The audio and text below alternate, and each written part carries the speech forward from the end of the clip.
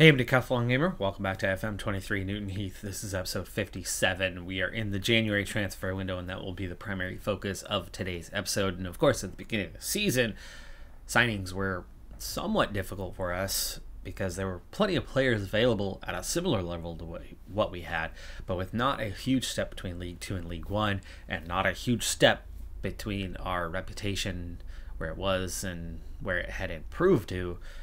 We had found it rather difficult, so a couple loanees filled some gaps for us, and we had a couple new players, but it really was not a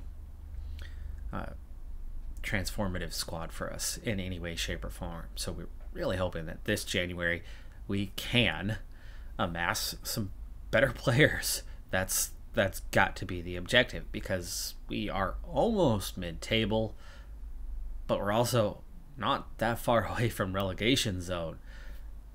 We seem to be comfortable enough, and we're going to be able to focus just on the league for the remainder of the season, as we're now out of the other cup competitions. But finding new players is important, and we have found one so far. Omari Hutchinson has signed with us here on the 9th of January, and this, well, the face cam covers his career stats, but let me recap it for you because it won't take long. Arsenal 2020 to 2022 as a youth player, obviously no appearances in that, before then getting picked up by Chelsea in 2022. Now he's been with Chelsea all the way until the expiration of his contract at the end of this last season. During that time he spent 2 seasons on loan, one at Crewe, 15 appearances, a couple goals, one at Portsmouth, 13 appearances. So that's it. 28 senior appearances while on loan as a Chelsea player, but did not make it with Chelsea and found himself without a contract, and nobody picking him up. For whatever reason, he was not picked up at the beginning of the year. That left the London-born English/Jamaican player, who I think actually has the potential, if he starts getting those regular senior appearances in the Jamaican pool, to get himself into that senior squad and start getting some appearances, especially as a League One or eventually a Championship side, if he turns out to be a pretty good player for us anyway. Now, in terms of quality, right now he is seen to be just above Ndweni. And where Ndweni fits into our squad, outside of a lone player, Adam Martin, Ndweni is seen as our top guy. So Hutchinson comes in as that right there with our top couple of players, and maybe just an ounce better than what they are, other than our loanee that we've brought in. So that's a good sign. Also, he's versatile. He can play any of our 3 attacking positions outside of the striker. And we've had a bit of a hole at certainly one of those, at central attacking mid, not creating as many goals as we could or should on this season. So him fitting in above Joseph Bull definitely gives us an upgrade, with Ndweni more often than not starting to take up that right-hand side. If there's no drop-off between them, then that's an obvious pick. That does still leave you slightly shorthanded on the left-hand side, with Mathurin still as the guy, as just a 3-star guy there on the left. But here's the trade-off. Play Hutchinson on the left, Mathurin plays on the bench, and then you get your loanee Bull some starts. So swapping him kind of left to center for the most part, with Ndweni mostly on the right, with his Lapalo by backup for the most part. So we'll see what this guy can do, but let's go ahead and give him a quick comparison with Bull and Mathurin, the guys he is looking to take a lot of time away from. When it comes to Hutchinson, that direct comparison, the assistant manager might love him and have brought him in a bit high, but I think he's maybe a little overvalued upon signing. He's got some speed, and that's good for the wing, not necessarily for that central attacking mid spot where he's going up against Joseph Bull. Now, attacking wise, very similar. There's a point kind of trade-off here. Aerially, Joseph Bull is much better, so Hutchinson has a real weakness there. He's not a great defender either. His only bonus over Bull is speed, where the trade-off is the drop in aerials. Pretty similar players, if you ask me. Bull has not done great, but he does have 5 goals and a couple of assists, and it does give us some depth where we didn't have it. So at least there is that, and as he had been released and not picked up, it meant his standards got lower, and eventually he was willing to sign with us as he grew more and more desperate to find a team. So getting him on a free makes him good value, even if he isn't going to be an instant starter, instant impact, but could absolutely rotate in with those top 2 guys and get those minutes. But let's see, how does he compare with Mathurin? Similar profile, these two are. A bit better vision for Hutchinson, a little more speed for Hutchinson, a little bit weaker defensively and aerially. Bit of a trade-off. So a little more attacking threat with Hutchinson, a little more defensive presence with Mathurin, and all 3 of those players are at a similar age profile, with the exception being that Bull is a loanee, and outside of giving the required time, you'd kind of rather give it to Hutchinson and see him develop as we get to retain him on the long term. Mathurin has 3 goals, 4 assists, 10 yellows. He's had a lot of issues with that. A lot of issues. And right about a 6.8 for his average rating. I think Hutchinson's more of a 3-star kind of guy. You look at him compared to those 2, and he is right there with them. So, maybe not best player, but certainly still fits into the upper echelons of our squad, and will make a good addition, especially considering he didn't cost us anything, and seemingly has a $2.5 million valuation. Not that we need $2 million in the bank, we have plenty, but that's still certainly not a bad thing to have. For his first game, I've left Hutchinson on the bench. Lapalo Bai, very much in need of a rest, was promised that, so he's out of the squad today. But there are other players. Dale Taylor is in need of a rest. Terry is quite tired. In fact, I should probably just go ahead and make the change now and bring in Muir for the start and let Terry rest, and we'll see, how that part goes. But one good thing is finally we are starting to see with, the minor changes we had to the squad, especially with those loanees kind of falling in, the change in our midfield, a lot of the partnerships that had been established last season, the changes were just enough and spread out across the pitch in such a way that virtually all of the good relationships that we had built up last season were gone. We are finally getting back there where the regulars are starting to get comfortable with one another again.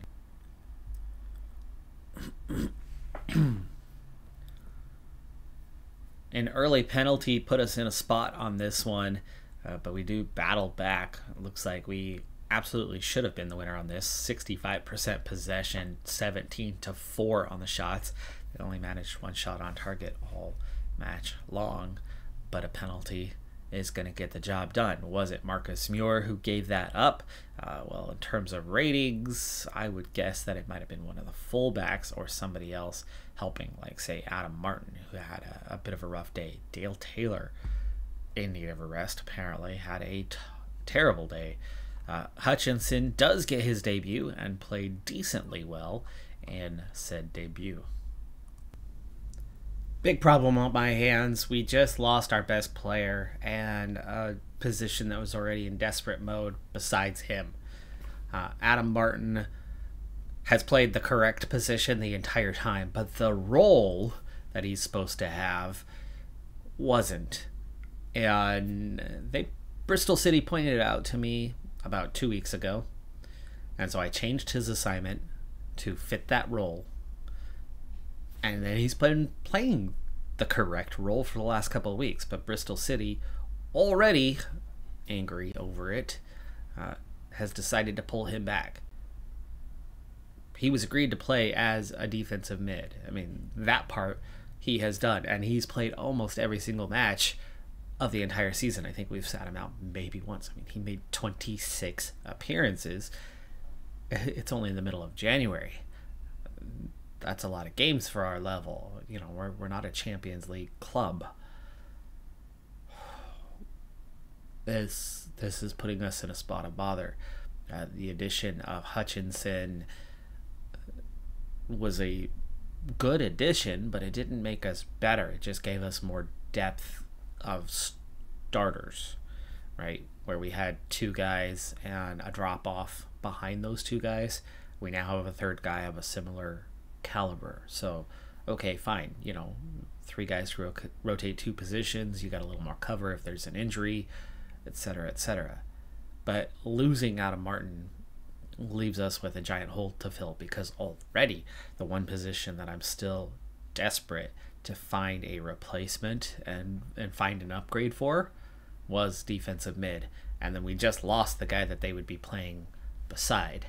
So now we're going to have two weakened players at the position, and that is very bothersome. And there was absolutely no chance. I mean, they just straight yanked him. There was no discussion this time, which, like I said, I just had a discussion with them 2 weeks. It was the first time that they ever even brought it up. I instantly fixed his role, and he's been playing in the correct role since. It sucks, but decision's already made, and he's gone.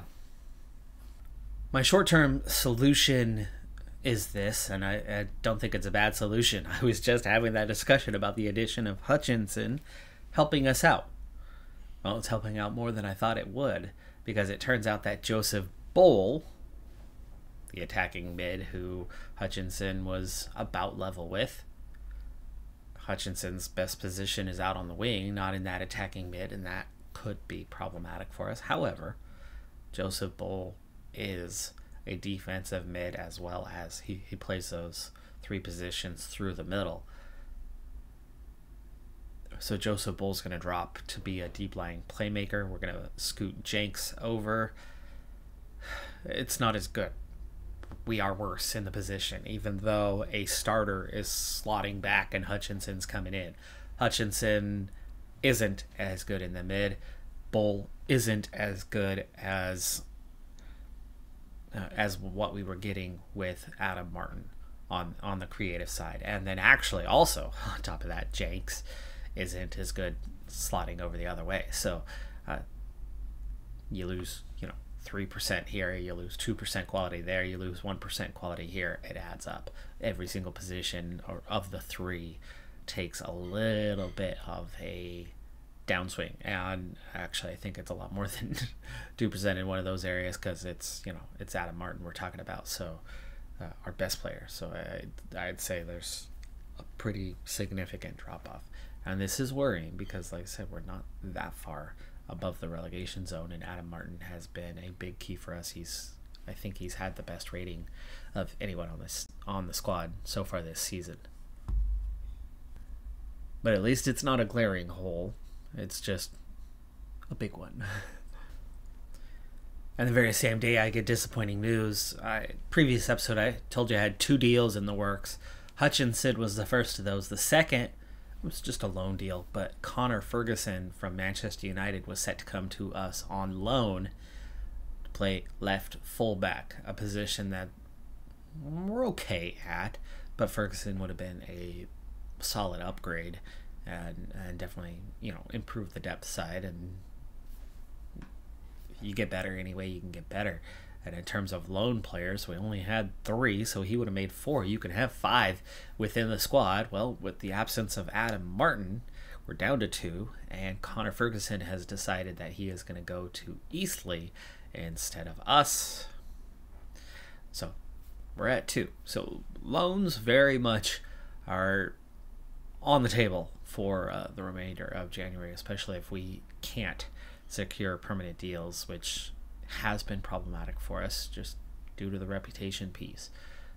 We can absolutely afford guys, but so many guys just don't want it. And the free agency thing gets harder and harder the higher you climb. So Are we going to be stalling out in a division for a while based on how things are going? Well, let's wait till the end of January and see if we can make additional deals. But if we end up losing our best player, Loney, yes, but losing our best player and replacing with a like-for-like average starter, that would be a worrying sign. So the first half of January certainly has not gone very well. Well, I'm worried about this one. It's not a tough opponent in terms of league standing, but we are on the road and we have some tired players once again. So Dale Taylor getting the rest today, so that's Shaq Ford on stop. Taylor's got 13 goals. Shaq Ford has 6. Similar ratings though, so I mean there's not a big difference between the two. But Lapalabai in for Indoweni, as Indoweni has picked up a 1-match suspension for yellow card accumulation. Hutchinson getting the start, Bull getting the start, and Ndidi in for Perina, who has picked up another minor injury, just some blisters. He'll be out for just under a week. And now it's only a 6.82 rating anyway. He's not doing great, but Ndidi is only a 6.7 himself. So the weak point of our defense has been there. And a lot of heavy match load for these guys. This actually the final game of a lengthy set going well back into the early mid part of December with 2 matches weekly continually.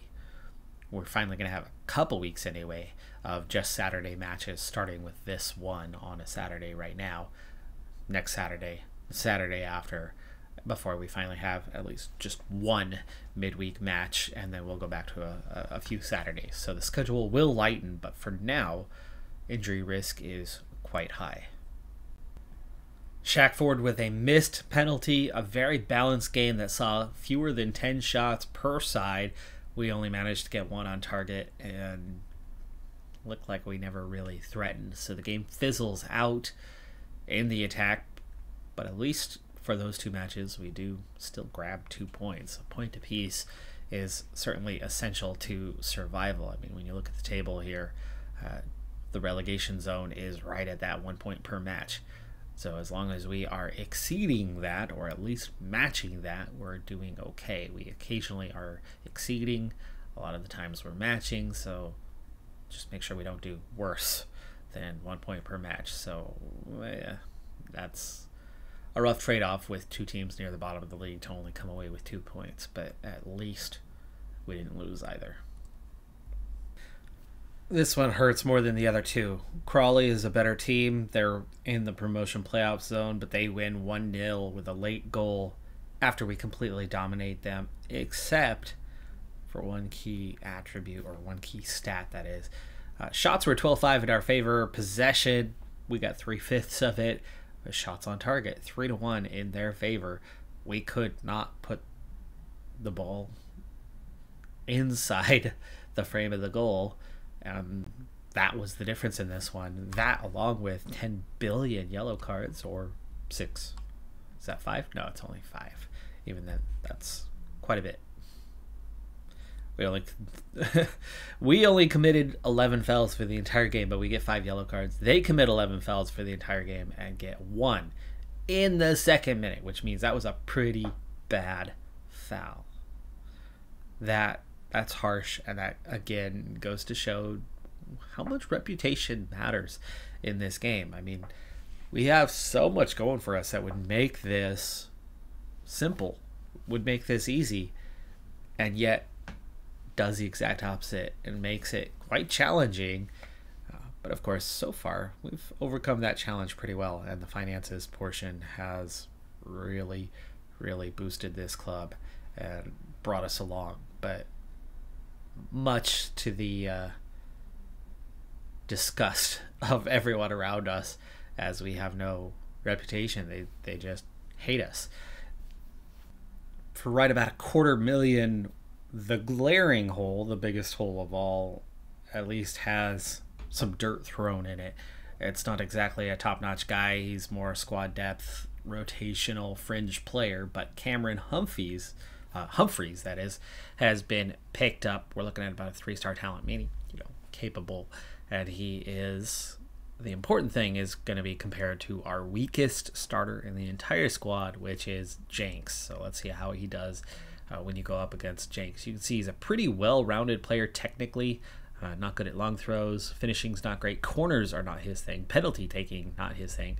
But otherwise, 10 plus in every technical attribute. Mentally, it's a little bit of a mix. I mean, it averages out to about a 10, but he's got some areas that, he still needs work on. He's not terribly determined, but his natural fitness is high. He avoids getting hurt.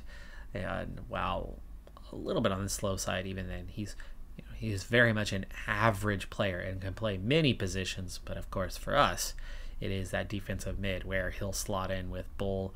You've got James Moore. You've got Elliot Jenks. So let's see how he fits in with those guys who are getting the playing time at the position that we expect to be using him at. You can see he has a very different profile than James Moore, as James Moore is a ball-winning midfielder. Humphreys is going to be more your attack-minded guy, where each of them excel over the other in different areas. James Moore obviously is a bit more well-rounded at this stage, but James Moore is also pretty highly valued and has been out for a while, so it'll be nice to get him back in, though only a 6.72 rating on the season so far, so he really has not done as much as you would hope. Here's where he's going to offer us some assistance, because Elliot Jenks has been starting as our ball-winning midfielder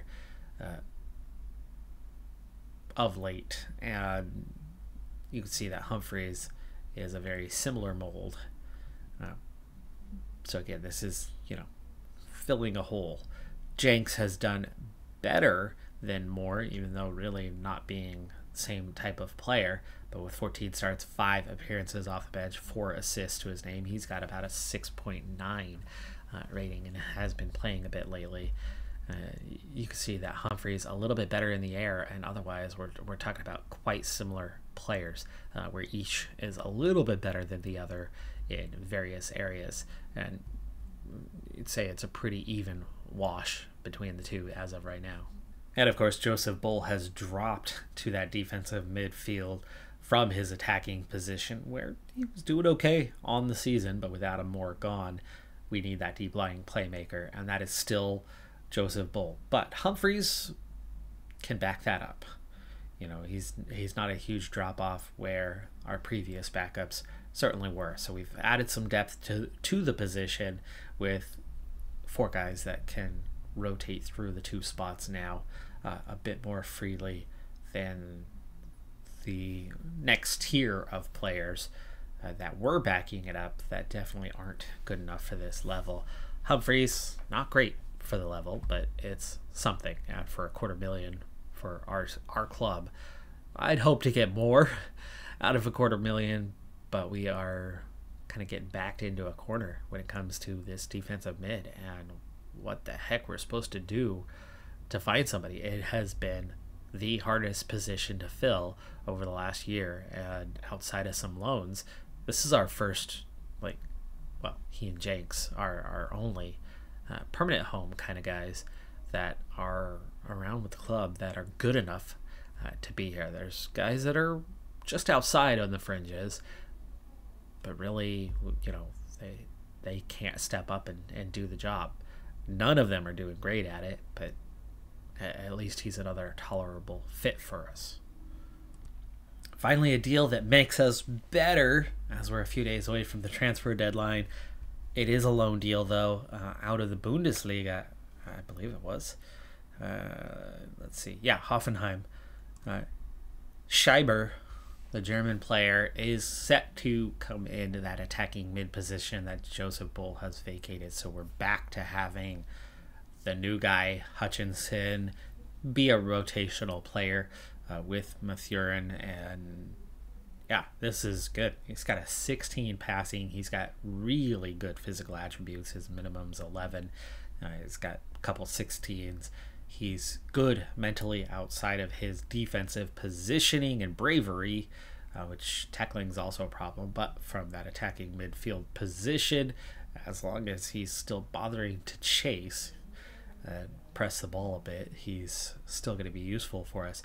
But he's 3.5 star 3.5 stars in many various roles, meaning he can do a whole lot of stuff, and that's because he's got some attributes that nobody else has. He's pushing the bar a little bit, and that dribbling, that first touch, that passing means he can be a very creative player for us, and is actually good for our level.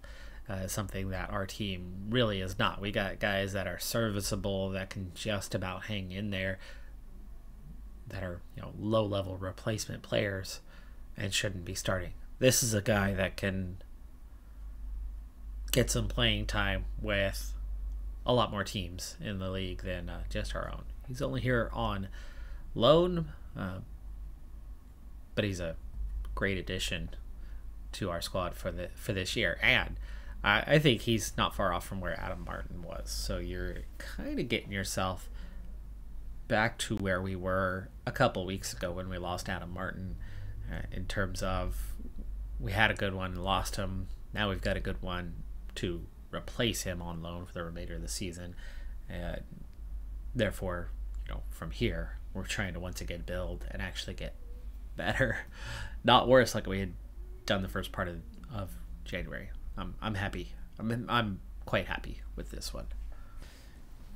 Final match before the transfer deadline. We are on the road for this one, and it's definitely going to be a big test as we have a varied squad compared to what we have. But this is approaching kind of our best first 11 at the moment into any. No, on the right hand side, Baggett, Terry, Shipley, you know, across the back, but Humphreys coming in this time. Like I said, he's about a wash with Jakes or more.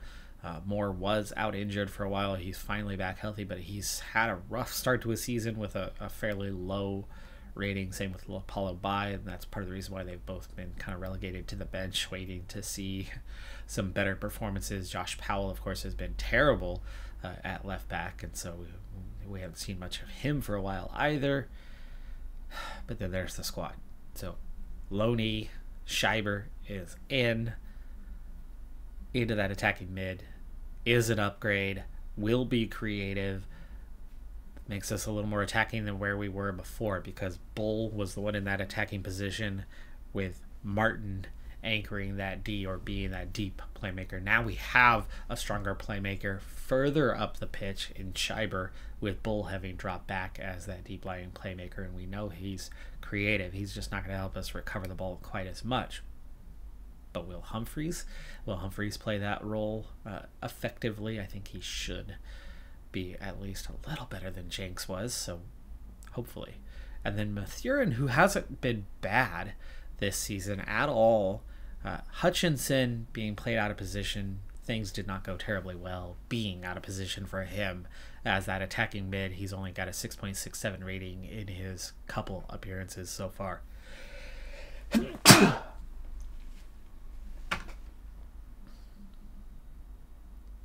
He definitely belongs more as a winger, so we'll see how he performs out there on that wing.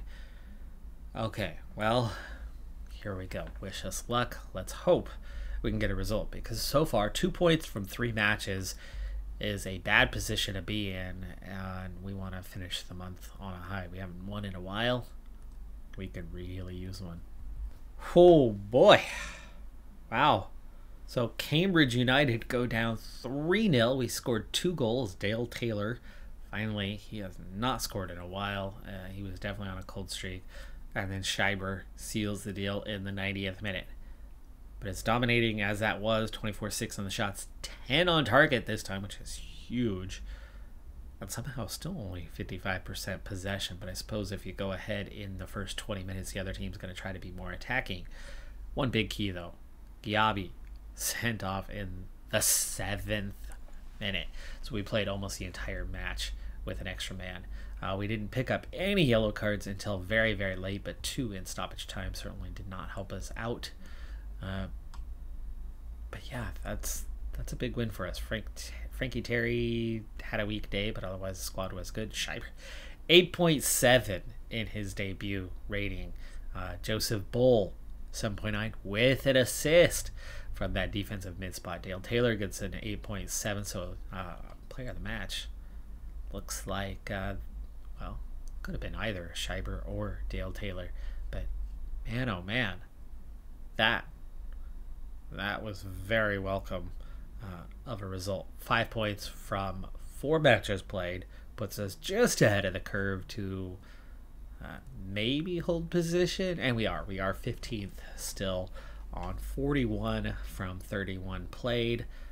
We're scoring 1.25 per, so that's right on track with that, isn't it? So there's that. A couple days till the transfer deadline. Let's get straight into it and see if we can actually get better, because like I said, now we're neutral. Took a shot in the dark on this one and come up just short, because I just offered to spend potentially $25 million on just a single player. Manchester City, David Rusko, the 20-year-old defensive midfielder, would come in as a 4.5-star guy, be by far the best player on the squad. He is not in a happy scenario. I already previously knew that he wasn't interested, but I thought maybe deadline day, desperation. He's championship level already. So he would have been a massive, massive acquisition for our club for a massive fee. But wasn't to be. He has easily Premier League potential. So, I mean, this is a guy that's would be the first piece, and at just 20, he'd be the first piece locked in place for a long time coming if we were able to hang on to him and not lose him to bigger clubs for bigger fees, which very well could have happened within a year or two. But anyway, absolutely no interest from him, even on deadline day. So 7 hours and shrinking as we are getting closer to that deadline, and as of yet, nothing materializing outside of the failed Rusko transfer. And as we enter the final 30 minutes, there's nothing happening. There's no deals out there, and we are stuck. That's it, folks. Time is about to expire, and transfer deadline has passed with no additional deals, which means this is a January in which we essentially are just at a wash. Humphreys gives us a little more depth at defensive mid, but having lost Adam Martin, that wasn't great for us. Schreiber is a huge addition, though, but again, he's of the same skill set of Adam Martin. The only difference is he's going to play a little bit higher up and drop Bull down. So will we score more goals? Probably. But will we give up more goals? Probably. We're not going to be quite as good defensively. So is it a wash? Probably. But will it be? Maybe not. The first game out, anyway, if that's any indication, it's only one match. But a 3-0 win on the road against a good team with Bull and Schreiber doing the bulk of the offensive creation, with Dale Taylor finishing things off, which outside of a recent run where he struggled a bit, maybe because he was tired and we did get him the rest he needed. Yeah, maybe that was the ticket, the key that we needed. And this could be more impactful. Overall quality, though, it's essentially the same now as it was a month ago. We do have a little more squad depth at least, but I think the overall kind of first 11 quality is roughly the same. So I'm not expecting huge things, but maybe, just maybe, with a better attack, we'll score enough goals to offset only giving up slightly more, and it could work out in our favor.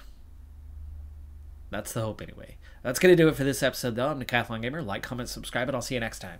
Have a good one. Be safe out there, and bye for now.